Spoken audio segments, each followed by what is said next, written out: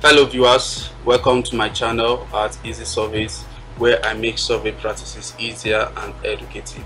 Here in this video tutorial, I want to show everyone on how to import AutoCAD DWG drawing into the software application work environment. So this is actually necessary and important when you are compiling a report for your topographic survey. Alright, you need to show how your perimeter topo is overlaid on the generated contour software and later trimmed and dressed to produce the complete topographic map. Alright, so to do just that, the importing from DWG to software application, all you have to do is to select just the perimeter boundary line of your AutoCAD drawings of your study area. Okay, so I'm just quickly going to use the shortcut quick select.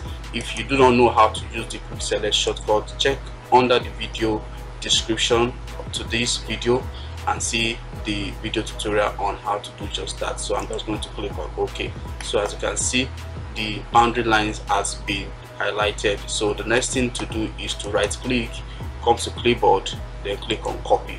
Alright, then you go to this plus sign, you click on that to open a new work environment. Alright, you right click, come to clipboard, then you click on paste to original coordinates. Alright, then you click on zoom extend icon. So this is just it. Then you cannot delete what you do not need. So what we are interested in is just the boundary line of the property. So I'm just going to delete all this that is not needed. Okay, so this is just what is needed, the boundary line only. So when you are done with this, okay, you have to save this work environment, this boundary line drawing. You have to save it as DXF by coming to this AutoCAD red icon, scroll down to save as, click on that, then come to the files of type, click on that, then scroll down to DXF. So you can save as any of the DXF format depending on the software you are using. So let's just go with AutoCAD 2007. So this can actually be readable by any software version from 2010 upwards. So I'm just going to click on that. Okay, then you have to rename your file name, then note the folder it's going into. So let me just save it under my YouTube folder. Okay, so I want it to be saved here, then I'll call this YouTube.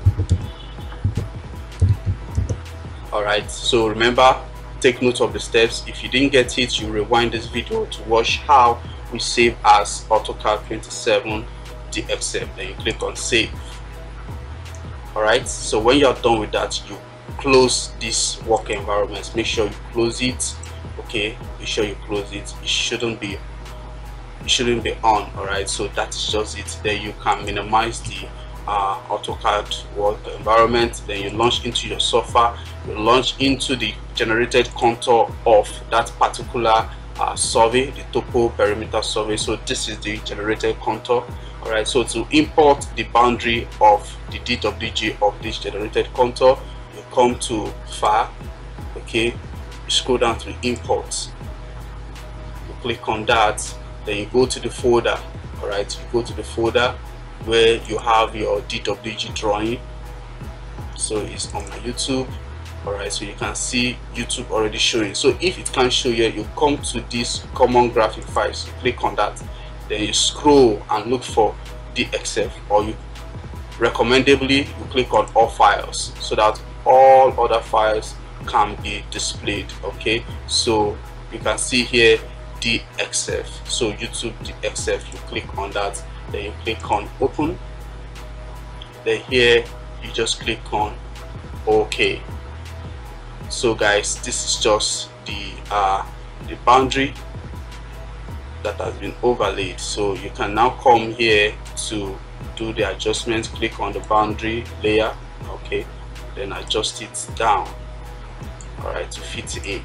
So this is how to import AutoCAD drawing into the software work environment without stress. So from here you can actually save as PDF or save as JPEG, then attach it to your report that you are writing for your topographic mapping. So how to save or export as PDF, okay, is to come to file, then you go to export.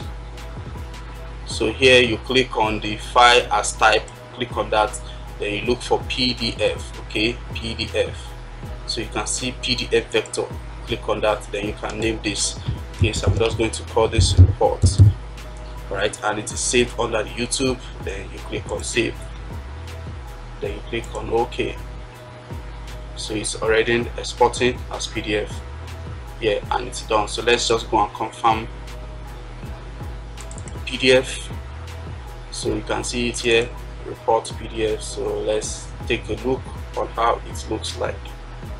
Please, if you have watched this video to this extent, do well to hit on the subscribe icon, as well as turn on your notification on this channel to keep getting more valuable tutorial freely from this channel. Thank you. So guys, as you can see, that is just it in PDF format. Thank you for watching, and I hope to see you again.